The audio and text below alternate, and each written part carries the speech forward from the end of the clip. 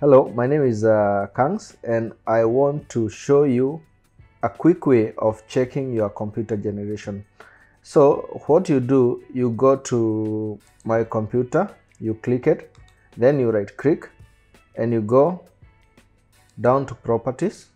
Once you go to properties, you'll see all the information about your computer, and to know your computer generation, you come here.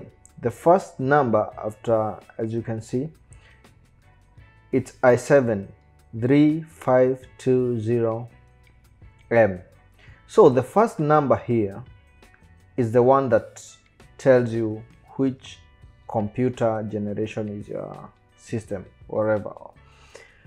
So in this case, this is that generation. If it was 1, it could be first generation. If it was 2 here, it could be the second generation, just like that. If it's 5, it's fifth generation, 6th generation.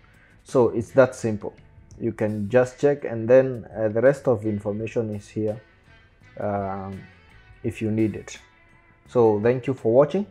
Subscribe and like and share the video. Thank you. Goodbye.